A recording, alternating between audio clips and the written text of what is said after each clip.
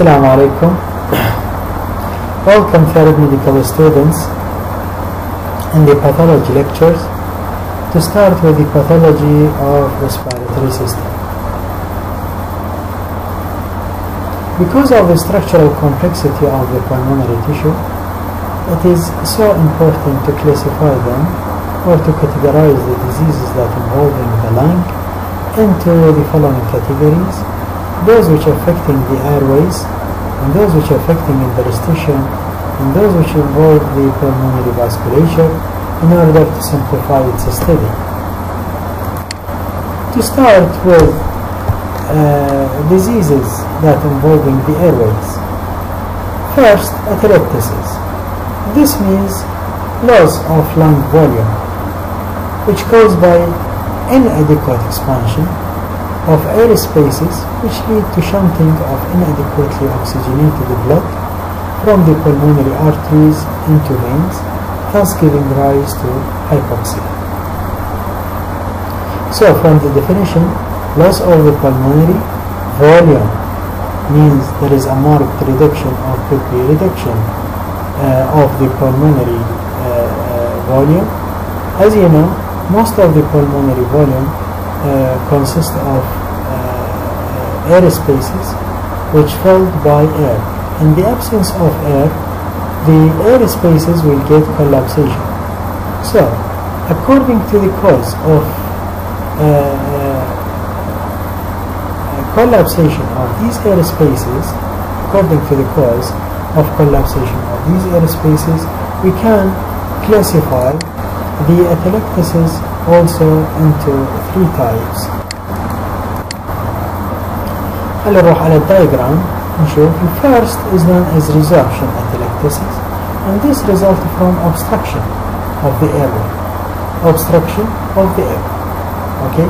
And hence the site of obstruction will impair the air movement or the air flow into the distal portion of the pulmonary tissue.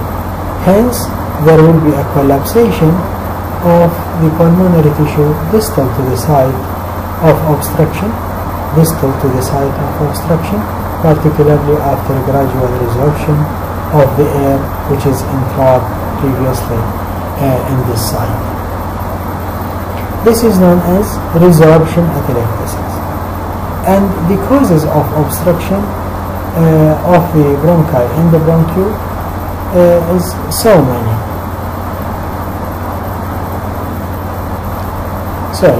The causes of airway obstruction are so many.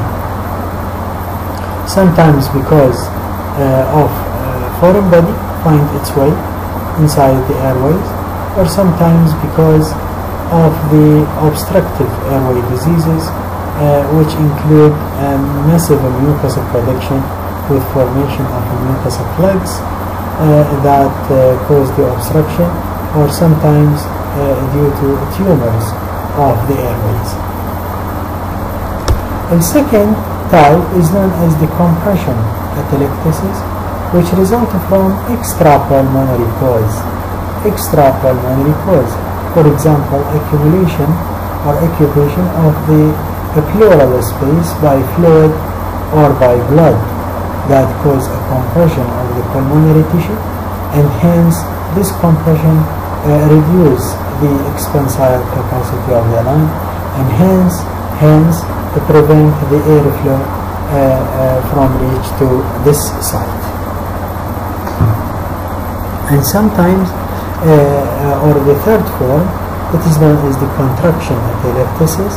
This result mostly or associate mostly with the interstitial pulmonary diseases, which characterized by presence of fibrosis, interstitial pulmonary fibrosis, for example, chronic inflammatory diseases that involve the pulmonary tissue, with the resultant fibrosis, and the fibrosis, as we said previously, it is of low elasticity than the pulmonary tissue, and hence reducing the expansile capacity of the lung, with the resultant shrinkage of the pulmonary tissue and atelectasis. So this type is known as the contraction atelectasis. And here is the types of the atelectasis and its causes. Look at the causes of resorption atelectasis due to airway obstruction by bronchial asthma, bronchiectasis, chronic bronchitis, tumors or foreign body, and so on.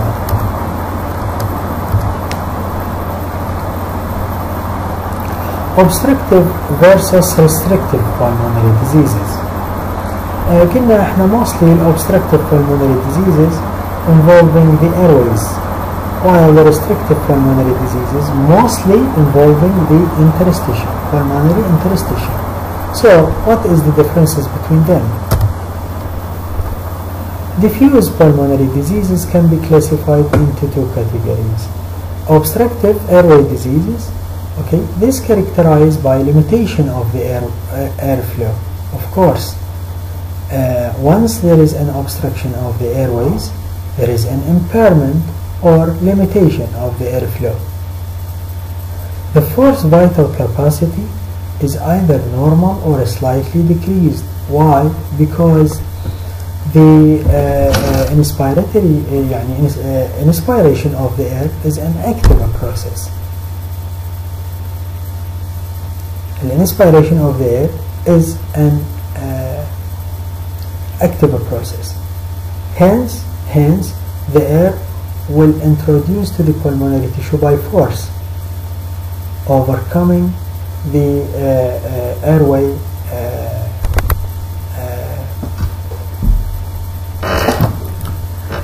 narrowing. Yes.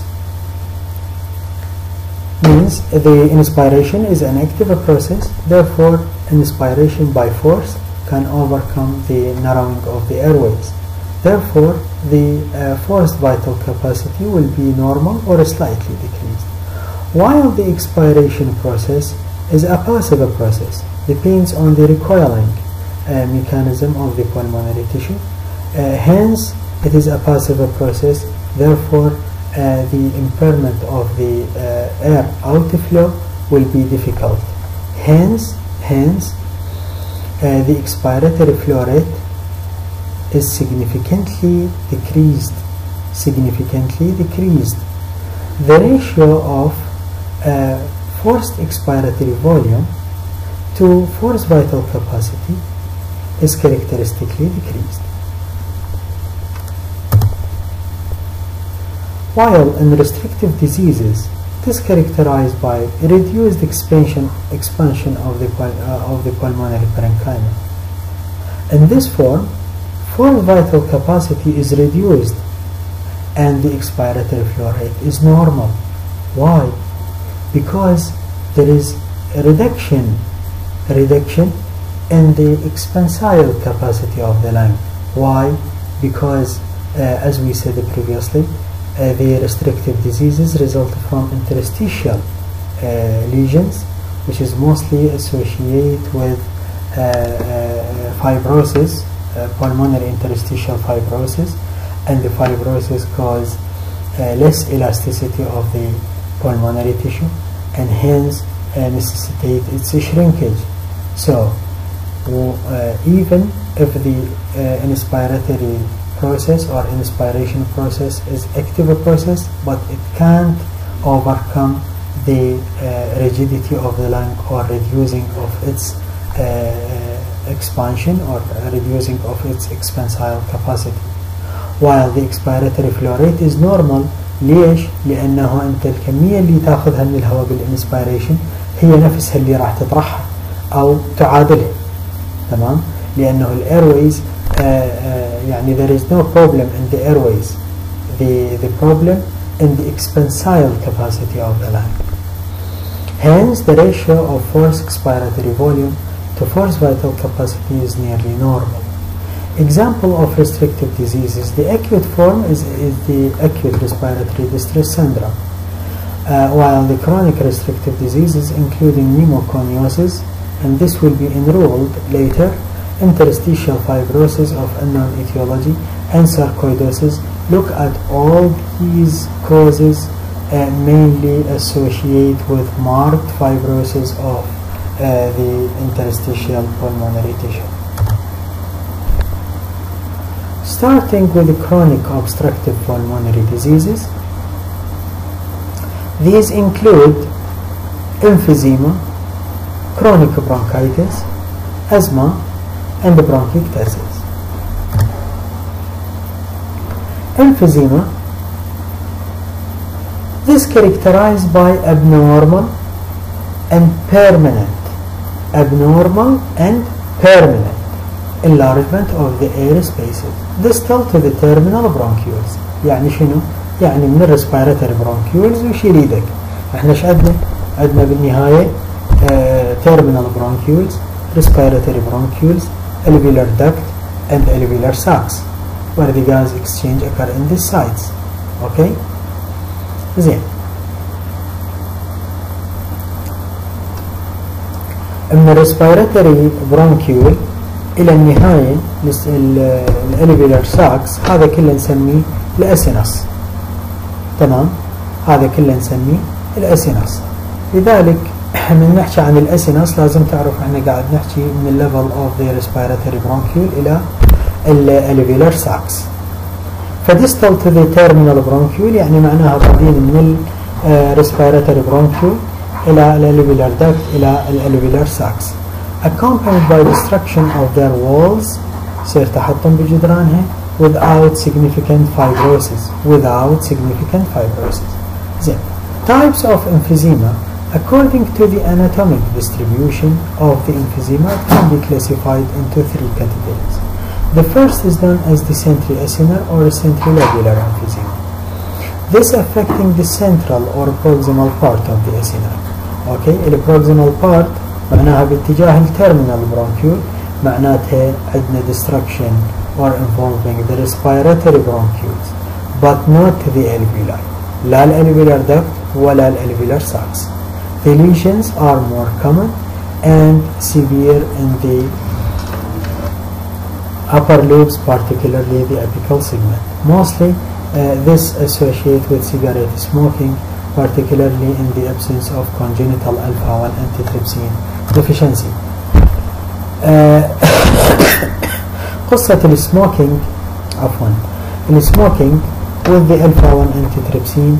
احنا شنو الرول of alpha-1 antitrypsin in the maintenance of the alveolar walls integrity. عندنا ما يسمى بالبروتيز antiprotease mechanism or maintenance of protease and antiprotease equilibrium. The proteases, one of them is the elastase. The elastase can increase, this produced by the inflammatory cells, one of the inflammatory cell enzymes. Elastase causes increased rigidity of the alveolar septa. While alpha-1 antitrypsin is an antiprotease or anti-elastase, have an anti-elastase mechanism, means when it suppresses the elastase or delete its effect, means this will cause increased elasticity of the alveolar septa. So the balance between them maintain the elasticity of the alveolar wall. يعني لا يخليها كلش رجل ولا يخلي بسبب زيادة الالاستيز ولا تصير كلش الاستيك بحيث ما لها حدود بالاكسبانشن مالتها بسبب زيادة الالفا-1 antitrypsin. السموكينج شي يسوي؟ ما دام اكو سموكينج اذا we have a pulmonary occupation.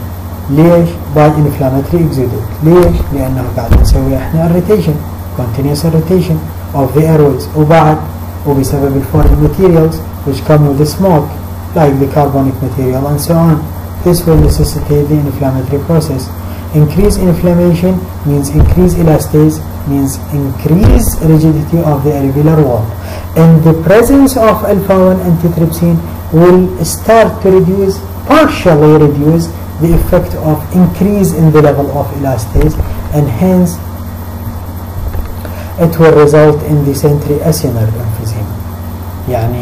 يعني احنا في حالة عدم وجود الcongenital defect or congenital deficiency in the alpha-1 antitrypsin. إذا ما عندنا deficiency راح يكون عندنا level of alpha-1 antitrypsin ولكن هو لا يستطيع أن يعادل الزيادة الحاصلة في الإلاستيز. لذلك راح يكون level of elastase متغلب على level of alpha 1 antitrypsin, and hence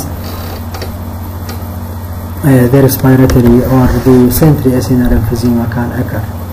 النوع الآخر اللي هو البان acinar or البان lobular emphysema. من اسمه بان معناته كل الأسينس involved by this. okay, يعني involved by this change.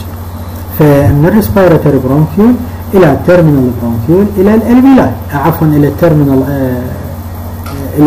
إلى الألفيولار داكت إلى الألفيولار ساكس، كلها involved by the emphysematous expansion. هذا شو وقت يصير في حالة الألفا 1 antitrypsin deficiency particularly يعني if it is superimposed by smoking. إذا كان البيشنت هو أصلا عنده hereditary alpha 1 antitrypsin deficiency اللي هو معادل إلى الإفكت أوف إلاستيز، الآن راح تماما ما عندنا، فما عندنا أحد يسوي لنا يعني ما عندنا فد إنزيم يسوي flexibility of the alveolar septa، ونجي احنا نسوي superimposition for the elastase production by the smoking. so راح يخلي الالفيولار سبتا كلش ريجد وكلش liable for destruction. اكو نوع اخر اللي هو نوع سي نسميه distal acinar، وهذا يصير يعني for unknown causes اللي هي بس الالفيولار ساكس هي تكون بي involved. واكو نوع نسميه الريجولار emphysema. الريجولار emphysema يعني هذا راح نلقاهم كلهم could be السنتري acinar could be البان acinar could be distal acinar في نفس المكان، وهذا يعني أيضا يكون of unknown cause. هذه هي الأنواع مالتهم. هذا هو النورمال 1 respiratory bronchiole, and here is the alveolar duct and here is the alveolar sacs. في حالة السنتري acinar راح يصير عندنا الانفولفمنت of the respiratory bronchiole by expansion، وتبقى عندنا الالveolar duct and sacs normal، while in the pan acinar emphysema كلها راح يصير بيها involvement، يعني الاسينس كله يصير بيه involvement from the level of the respiratory bronchiole to the alveolar sacs. نتوقف عند هذا المقطع ونكمل في مقطع آخر.